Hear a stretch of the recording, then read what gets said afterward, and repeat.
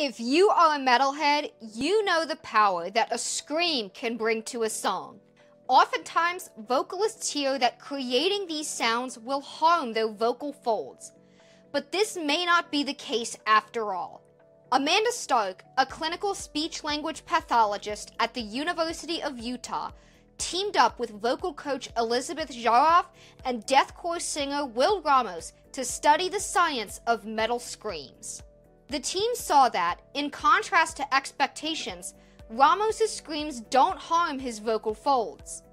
Instead, he uses muscles in his neck and body to rearrange his whole vocal tract to produce these extreme sounds.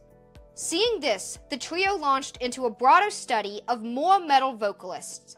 Stark said that they've seen so much variety in how these performers produce their sound. Besides helping professional and budding singers create these harsh vocals safely, Stark said that knowing how people use parts of the vocal tract differently could help people with voice disorders or those who've lost their vocal folds speak again.